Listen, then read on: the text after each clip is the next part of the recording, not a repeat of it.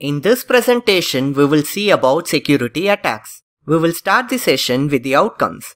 Upon the completion of the session, the learner will be able to outcome number 1, we will understand various passive attacks. Outcome number 2, we will understand various active attacks. And outcome number 3, we will know the differences between passive and active attacks. Before we step into passive and active attacks, we will revisit the OSI security architecture.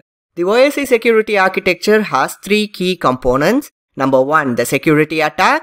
Number 2, the security mechanism. And number 3, security service. In today's lecture, we are going to focus on security attack. Let's dive into what is security attack. We know attack is an action that compromises the security of an individual or an organization. And if the attack is successfully launched, then the effects of the attacks would be loss of data or corruption of data or ransomware attacks or injection of viruses, worms or malicious softwares into the network or defacing the servers, and many effects are possible. The attacker only knows for what he has launched the attack. And this attack is basically of 2 types. Number 1, passive attack, and number 2, active attack. Firstly, we will see about passive attack.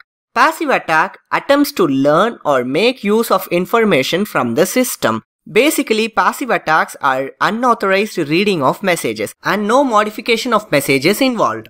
Suppose if there is a sender and a receiver. If sender is sending some data to the receiver and the attacker's intention will be just observing or reading what message the sender is sending to the receiver. And that's why I quoted passive attacks are unauthorized reading of messages, and this attack is mainly to learn or make use of the information from the system. And basically these passive attacks does not affect system resources because the intention of this attack is just seeing the message content. Obviously, this attack will not affect system resources. As mentioned, the main motive of the attacker is just to observe or eavesdrop the conversation. And this point says that this attack is mainly eavesdropping or monitoring of transmissions. Whatever the sender and the receiver are transmitting, the attacker's intention will be either eavesdropping the messages or monitoring what kind of transmission is taking place. So the goal of the passive attacker is to obtain information that is being transmitted. Let's see the 2 types of passive attack. Number 1 is release of message content and number 2, traffic analysis. So before seeing the examples, we must understand one thing, that in passive attack, it's just unauthorized reading or monitoring the messages. Let's assume there is a confidential telephonic conversation or a confidential email is being transmitted. This attacker's intention is just to know what is being transmitted. We will see the first example, the release of message content.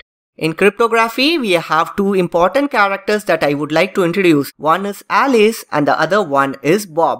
We consider Alice and Bob are the legitimate guys. In this example, we consider this Darth to be an attacker. Now, what is this release of message content? Say Bob is sending some message to Alice. So somehow Bob and Alice are connected to each other. It may be through the internet or any other communication facility. Whatever message Bob is sending to Alice, Darth is getting a copy of the message. He is reading the contents of the message which is sent from Bob to Alice. So what Darth is going to do is, Darth is going to understand or know what is the data that is being transmitted between the sender and the receiver. In this case, Bob is the sender and Alice is the receiver. If Bob and Alice are exchanging information, if Darth is able to see the conversation, how to restrict this or how to prevent this?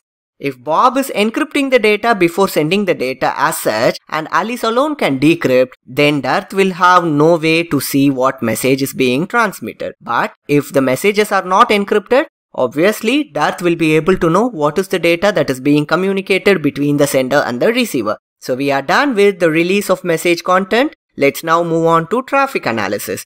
In the traffic analysis, we have the same example where we have Bob to be the sender and we have Alice to be the receiver. And we have Darth who is the attacker here.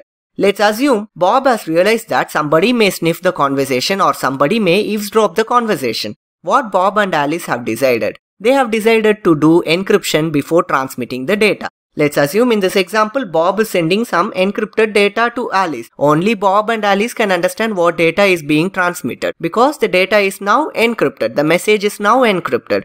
If Darth receives this encrypted message, he will definitely not be able to understand what is the data. But still, few information can be extracted, like the location or the identity of the communicating host or the length of the message that is being transmitted between Bob and Alice, the frequency of message transfers between Bob and Alice. This information will be useful in guessing the nature of the communication that is taking place between Bob and Alice. So Darth will come to know about some information, or Darth can guess what is the data that is being transmitted or what kind of data that is being transmitted based on the traffic. So in traffic analysis, Darth is going to observe the pattern of messages from Bob to Alice. We are done with passive attack. Let's now move on to active attack. We know in passive attack there is no modification of messages involved, just reading the messages. Whereas in active attack, the active attack involves some modification of data streams or the creation of false data stream. Just recollect, in passive attack there is no modification of messages, only reading of messages, right? So the attacker will be reading either the message or the nature of message that is being transmitted if it is encrypted. Whereas in active attack, this active attack involves modification of the data streams or creation or insertion of a new data stream or a false data stream into the network. So active attacks involve some modification of the message or the data stream. Basically, this active attack is subdivided into 4 categories. Number 1, Masquerade. Number 2, Replay. Number 3, Modification of messages. And number 4, Denial of service. Let's start with the first active attack, the Masquerade. What is this Masquerade? In Masquerade, one entity pretends to be a different entity. Suppose if I steal someone's username and password, and if I log in with that username and password, I am a masquerader because I am not using my own credentials to log into the system. Rather, I am using someone's credential by just stealing that information. What the system will think if I provide the username and password of somebody else? The system will think that that person only is using the username and password, because there is no way for the system to ensure that who is using. It verifies the credentials and provides the access. This is exactly masquerading is.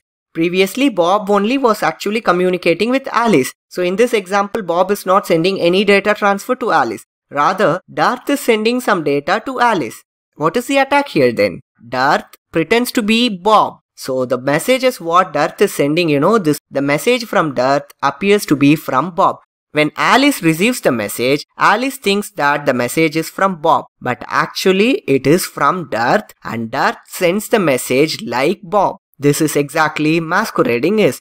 Then what we can achieve from this masquerading? Say in this example, there is an authorized entity. Let's take Bob is the authorized entity, and let's assume that Bob is having few privileges only. But Darth, when he pretends like Bob, he may request some more privileges from Alice. So one example of this attack is an authorized entity with few privileges may demand for extra privileges.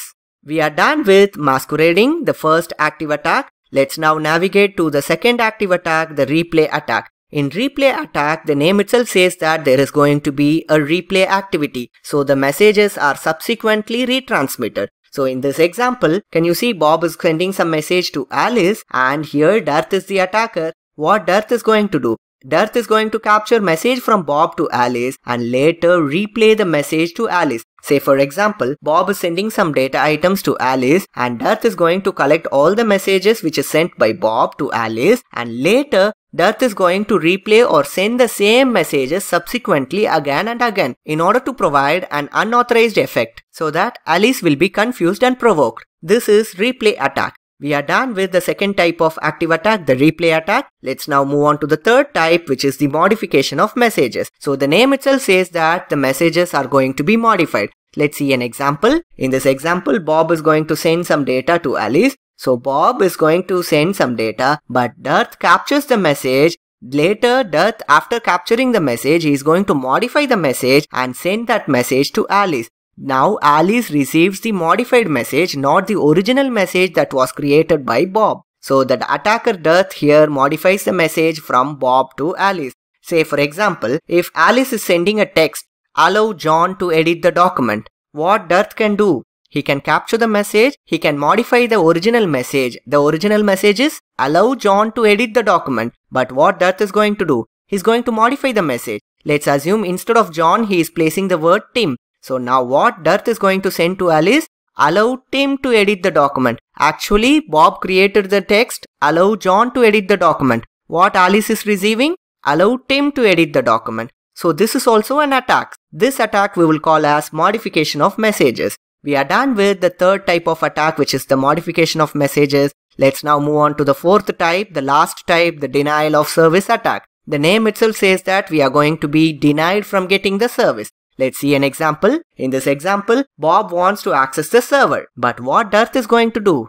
Darth is going to do some activity or action on the server such that Bob is getting denied from accessing or getting the service. Bob actually in a need of getting service from the server. But what Darth is doing? Darth is overloading the server, or Darth is putting a lot of stress on the server in such a way that the performance of the server is degraded and the server is no more able to service new clients. So when Darth wants to access the server is already overloaded and the server cannot consider the request of Bob. So Bob will not be getting service from the server. Now Bob is getting denied from getting the service. This is denial of service attack. See, basically there are multiple denial of service attacks. In computer network lecture series, I told you before any communication takes place in TCP, the connection establishment phase will be the first phase, right? So before data transfer that can take place, connection establishment, the three-way handshaking will be performed.